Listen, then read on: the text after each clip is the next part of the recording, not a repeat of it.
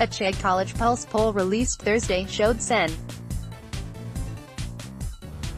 Bernie Sanders leading the 2020 Democratic presidential field among college students, a voting bloc that could play a major role in the upcoming election.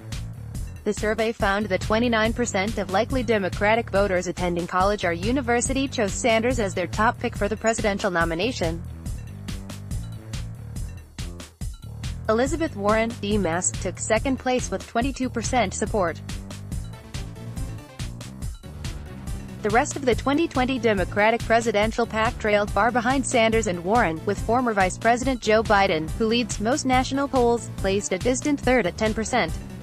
In response to the survey, Sanders tweeted that, "Young people are the most progressive generation in American history. We are going to build a nationwide movement of young people," said the Vermont senator, "to create a government and an economy that works for all of us. Young people are the most progressive generation in American history. We are going to build a nationwide movement of young people to create a government and an economy that work for all of us."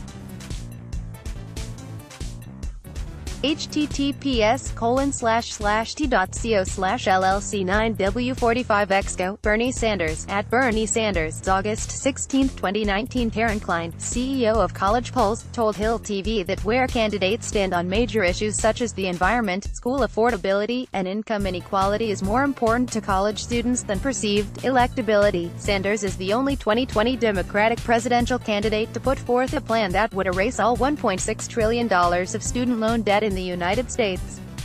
In a generation hard hit by the Wall Street crash of 2008, Sanders said in June after introducing his plan, "It forgives all student debt and ends the absurdity of sentencing an entire generation to a lifetime of debt for the crime of getting a college education. Let's block ads." Why?